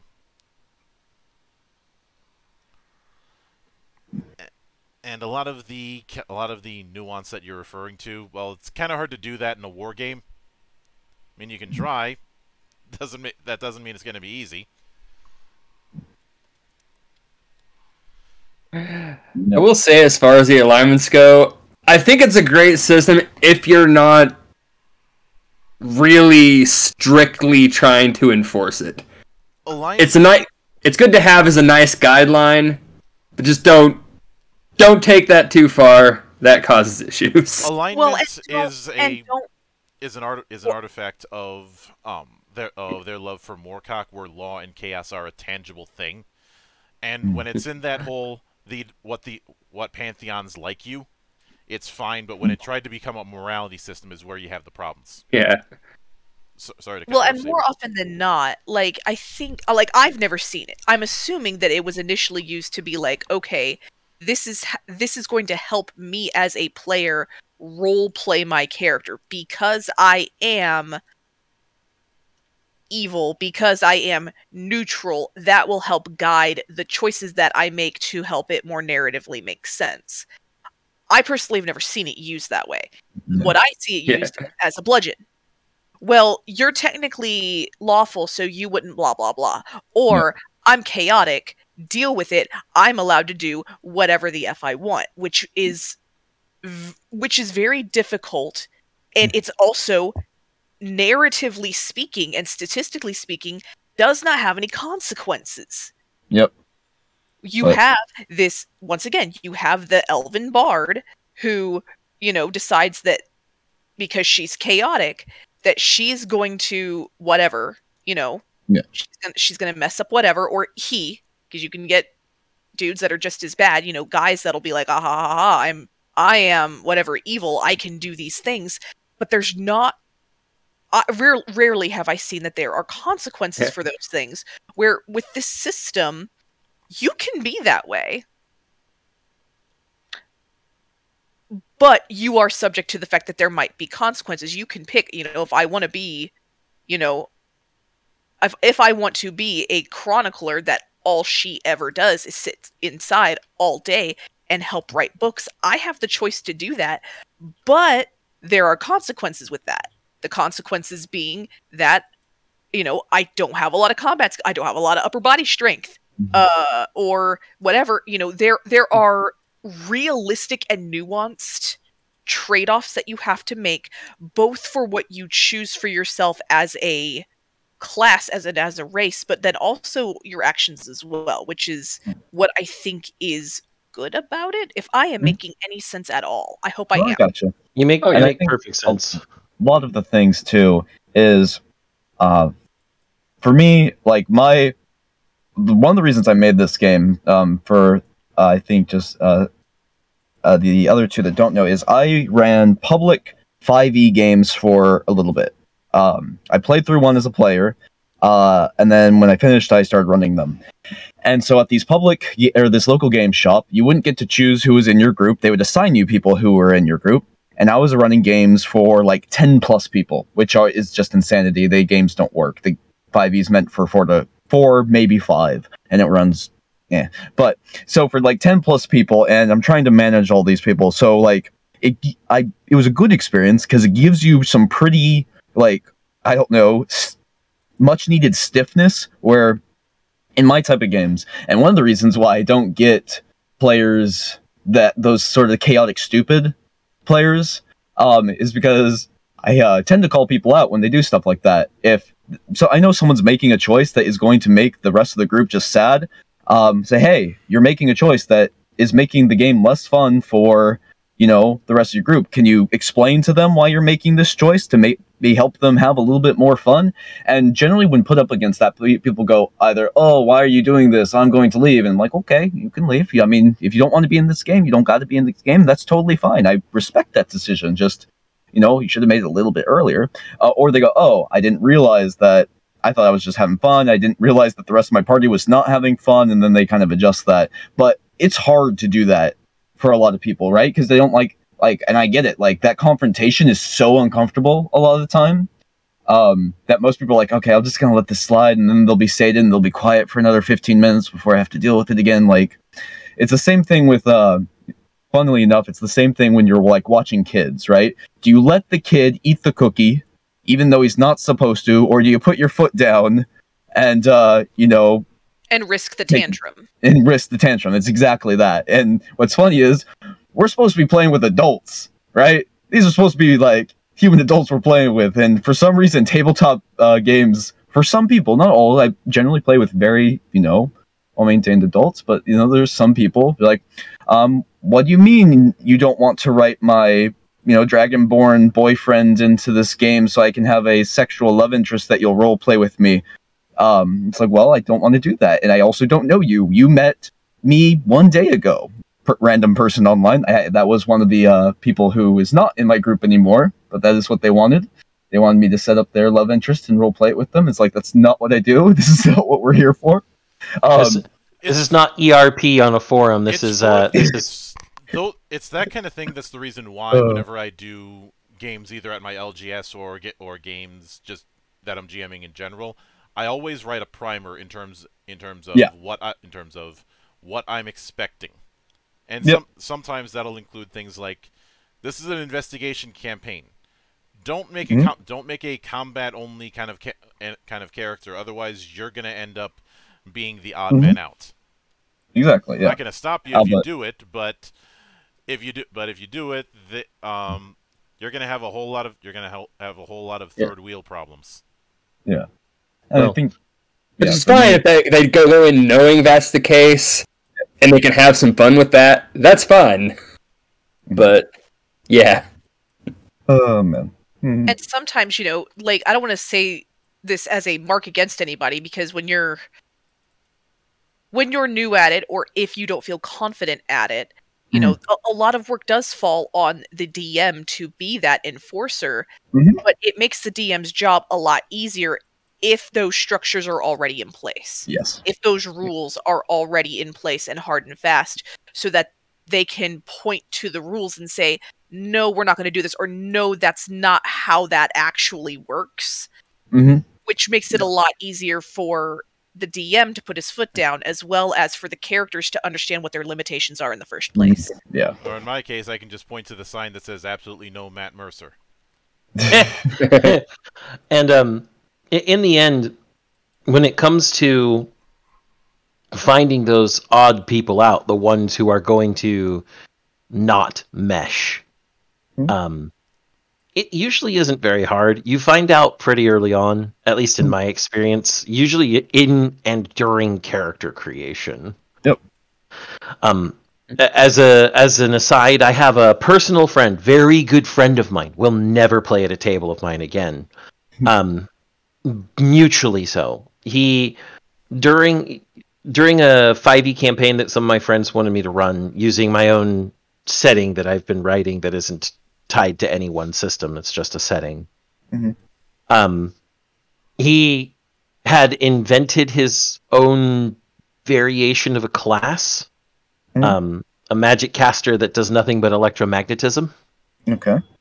And he was pretty good early on about running things past me before we brought it to table so that I could help balance it. But as the campaign went on, he started getting spotlight syndrome, as I call it, trying to take a spotlight in a group-oriented game.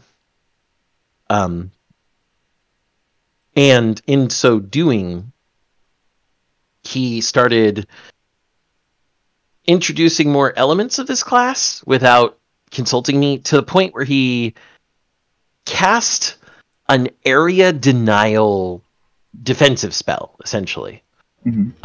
It was in a hemisphere around, centered on him at a, I think it was, he said it was a radius of 30 feet. I'm like, first of all, 60-foot sphere, that's pretty big.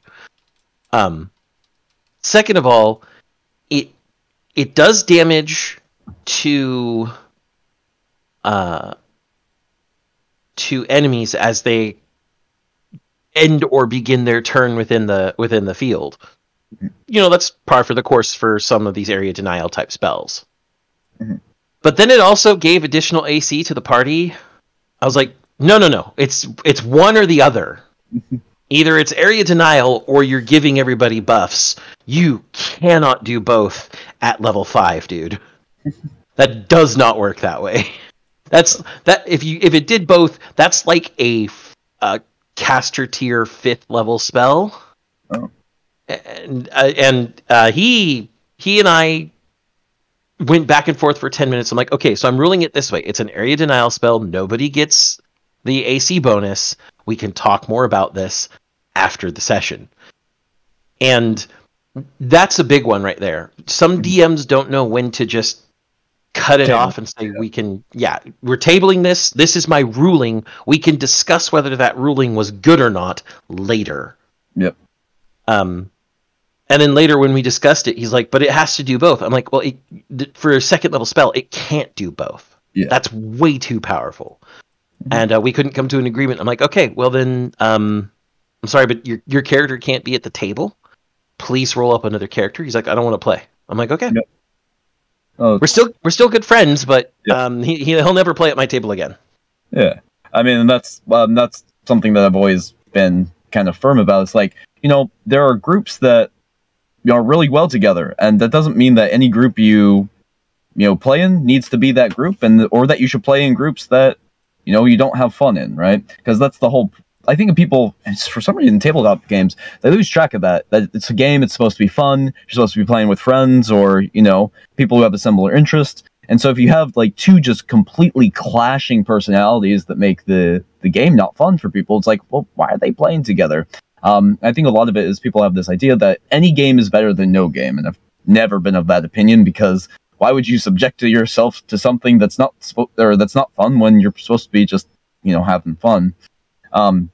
But yeah, for a system kind of answer to that, it's one of the reasons why I have in the character creation, hey, here are the rules for making a character, and also in the mechanics of each character, here are the things that are going to help your party do stuff. Because psychologically, actually, part of the thought that went into this is you start to like someone better when you do something for them, which kind of fucked me up when I was reading about it. I'm like, why would that be the case? But it's a lot of our judgments are made after the fact. We have something happen, and then we make up a reason to make it make sense in our head.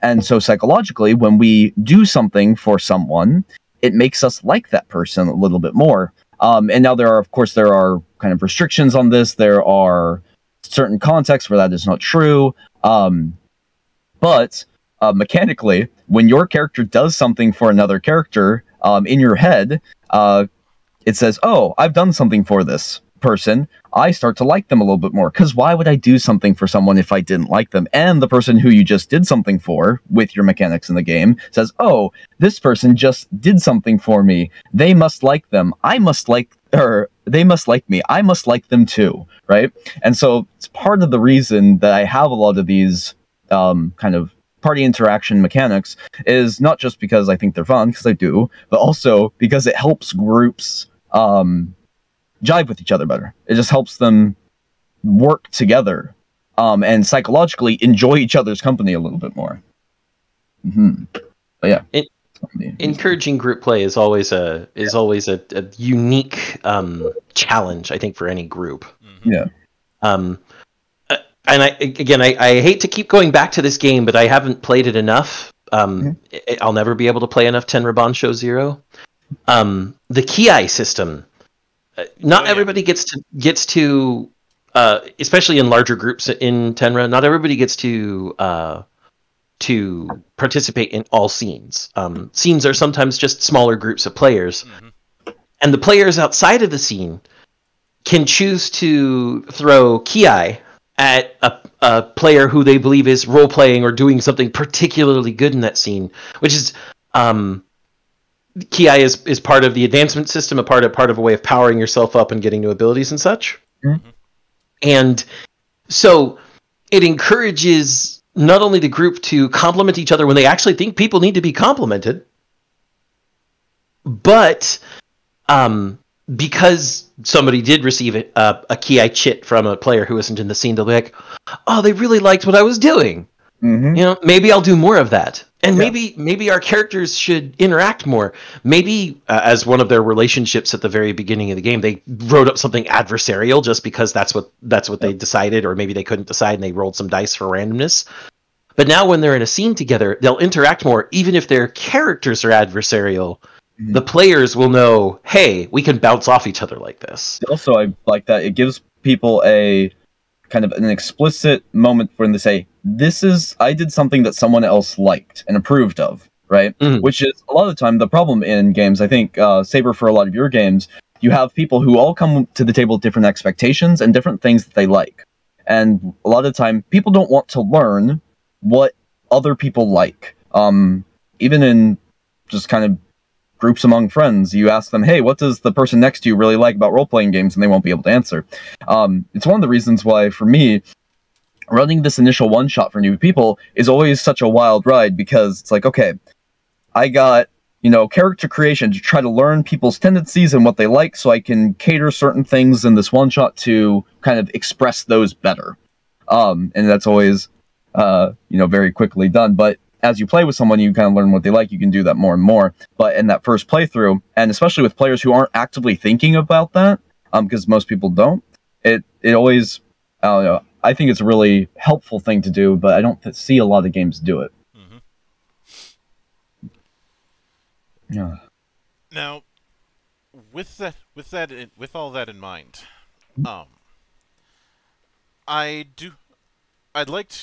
given everything, Tanner, I'd like to put the spotlight on you regarding what you have planned to refine down the road with H&H.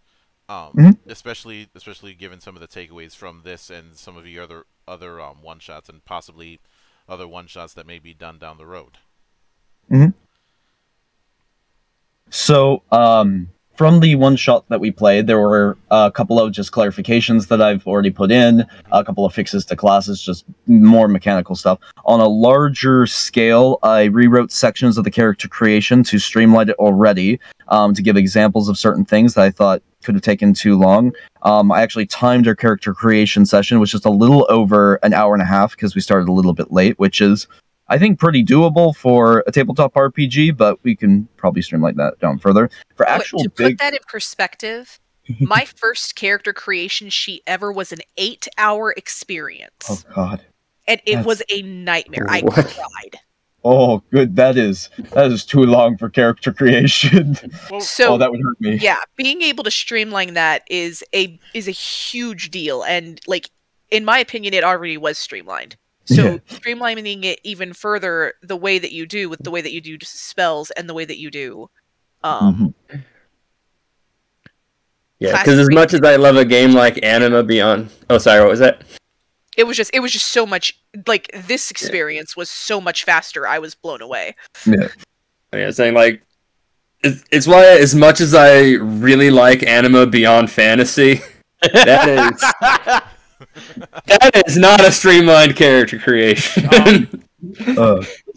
Side note, the way I got truly involved with Monk was submitting a key character build for his Anima Beyond Fantasy review.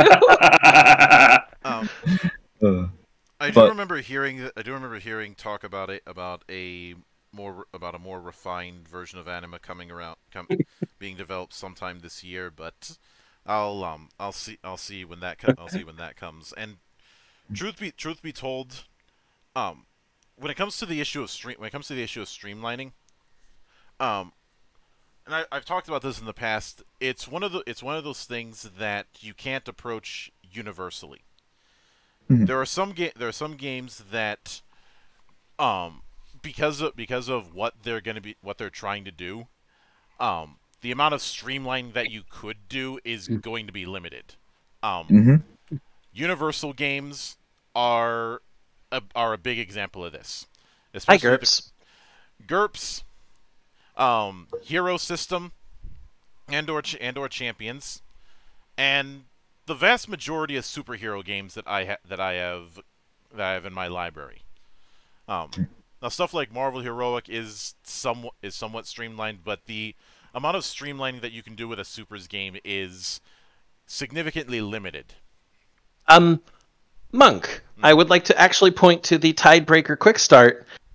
Character creation is outlined in the Quick Start, and with the additionals they said might exist in the full version, that's a really streamlined character creation system. Oh, it very much is. However, I'd hesitate to call Tidebreaker I'd hesitate to call Tidebreaker a supers game. I think it's that's the intention. It's certainly the intention, and truth be told, the line between universalist and supers games is razor thin. But not raise your fist. No, fuck that guy.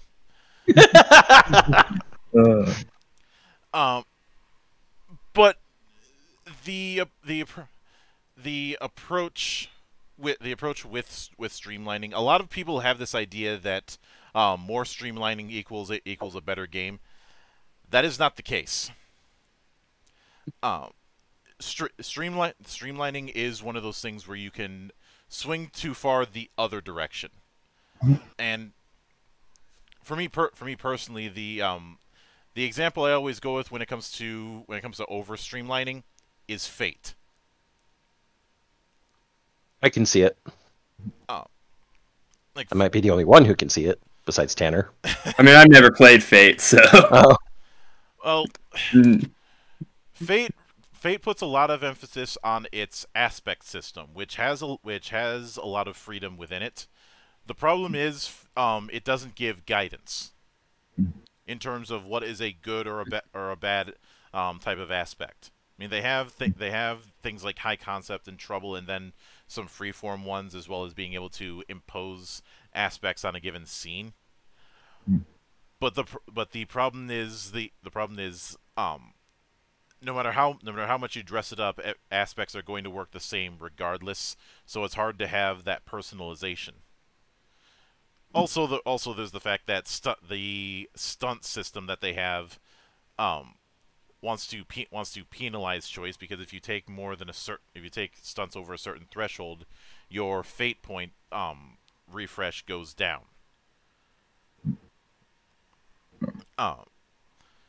Fate points, of course, being your extra effort system, and having to choose between the two, much like the feat ASI thing that I talked about, I'm not a fan of that.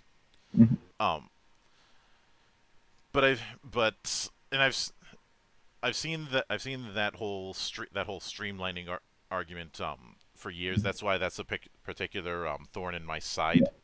Yeah. Because people over romanticize simplifying, especially with this idea that there seems to be this idea that that tabletop role playing as a whole is too complicated, so we need to streamline it. And it may be a bit hyperbolic of me, but at times I look at that the same way I do people who defend level boosts in MMOs or defend easy modes in Dark Souls. Yeah, which is funny that I bring that up, given the article that was brought to my attention, where they said they don't set out to make their games difficult. They just want people to experience challenges. Yeah, it's not difficulty for difficulty's sake. It's they want everybody to overcome the same challenges. I think ultimately oversimplification is as much a problem as overcomplexity, as always. And with tabletop, there's no such thing as one complexity size fits all. People who say tabletop in general is too complex haven't played games like what's the most mechanically simple game we can think of, Monk? Promor was a really simple one. Never Tell Me the Odds. Yeah. Everything well, there's always my tabletop drinking game. No, this is so here's I'll give you guys a quick rundown, because it'll only take me a couple minutes. You have a set of stats. You have things that you're good at. When you fail something that you're good at, you take a shot. You can choose to succeed if you take a shot of beer. You have things that you're okay at. When you fail something that you're okay at, you can choose to succeed if you take a shot of something a little bit harder. And you have things that you're bad at. And if you fail something that you're bad at, with just a dice, it's just a 50 dice roll. If you fail it, you can choose to succeed by taking a shot of hard liquor. And that's my drinking one. Very simple. Makes for very silly games. That that's a beer and pretzels game if I've ever heard of it. So, But then we go to mechanically complex. Let's go to one of our favorite whipping boys of Rifts. Oh yes. One of the most mechanically complex games out of there, because none of the mechanics mesh. None of the mechanics mesh. It is subsystems on top of subsystems, and you have bad organization and bad navigation. I have a trifecta from hell. No, you have a quadrifecta because of the fact that you also have one editor who everything has to be his way or the fucking highway. Oh yeah, there's that. But I've heard Rifts plays well if you don't go through the Rifts. No, if you want to play Rifts properly, just play the Savage Worlds version. Exactly. But ultimately, when it comes to complexity or simplicity, it needs to have purpose. Yeah. You streamline with purpose. You have to have a specific goal in mind, and you want to only streamline to the level that is necessary to achieve that goal. Conversely, if you have to have complexity, you only want it to be complex enough to get to that goal. You don't want to overcomplicate. You don't want to undercomplicate. You want everything to be nicely complicated. So for the playtest purposes, what I mean by streamlining is giving examples and giving a step-by-step examples so that people can follow it and piece by piece and not only insert the information, but understand it to enough of a degree where they're not going to understand the whole mechanics without having read them, of course, but understand it to enough degree that they'll be able to use it in a playtest. So that's what I mean by streamlining it further. I just mean making it more efficient in that regard for character creation, not actually changing any more of the mechanics. So that's one of the goals I'm going through now, and then eventually doing a little bit more with it. But so that was one of the things I just recently introduced. But for the actual goals of the system, I have the cover page, finally. My working cover page for the game that has been done. And then the next on my artist's kind of working block is a side-by-side comparison of all of the ancestries. And so that is a total of 14 characters, because the Haru are so kind of, diverse that they'll get their own kind of little page in the booklet. But so once I have those, I'm going to start composing the book a little bit, so I can show people what the published version will look like as I continue to go forward and work, and hopefully move it from alpha into beta relatively soon. Mm-hmm. And those are my kind of going forward things. Yeah, and we'll certainly be looking forward to seeing how that develops. Mm-hmm. But with all that said, I would like to thank everybody for taking the time out of their schedule on a lazy Sunday, because Sundays are always lazy, to come back up to the temple and enjoy the madness. And of course, there's going to be plenty more, given what's coming later tonight. So keep an eye out for that. I look forward to yelling about that with you, Zan. Hopefully Shades too. Mm-hmm. But until then, on behalf of the good brothers present and not present, my name is Mildra. I am your gaming monk. Stay fucking frosty, everybody.